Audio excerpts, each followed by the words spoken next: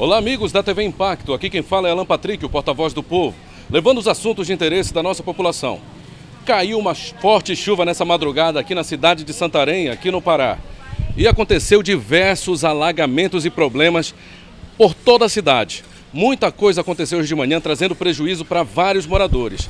Mas nós estamos aqui exatamente no cruzamento entre a Verbena e a Jasmim, onde acabou de acontecer, algumas horas antes, acabou de cair um pedaço de uma estrutura de um prédio que está localizado bem na esquina, debaixo do sinal, bem próximos ao sinal.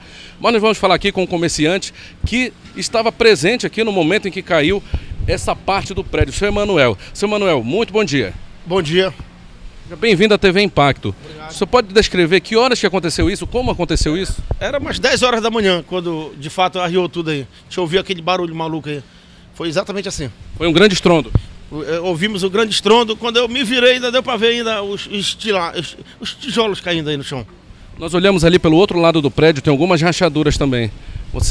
Você acha, na sua opinião mesmo, como morador, esse prédio está representando um perigo para a vizinhança aqui ao lado? Bom, na verdade, eu lamento, né, pelo construtor, eu lamento pelo dono da obra.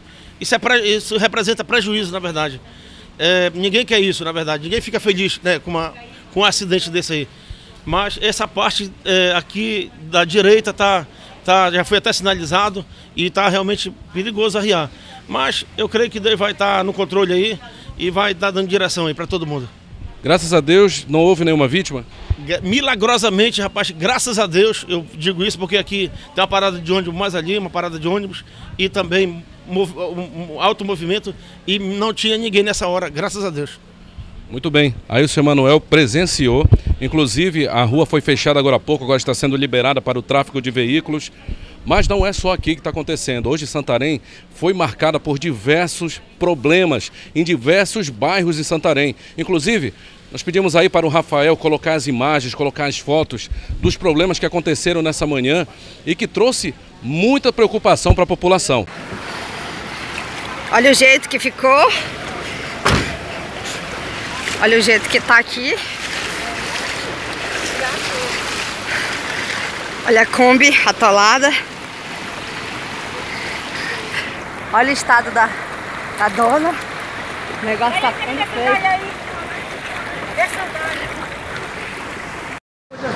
Acima da azul ainda agora. Foi? É muita água em Santarém. Santarém no Pará. Morar com meu irmão lá em São Paulo. Tu é doido, cara, ó. Eu estou pensando em que o Amazonas não passa por aqui, é? E a equipe da TV Impacto está aqui registrando o momento em que acontece essas situações. Alan Patrick, o porta-voz do povo para a TV Impacto.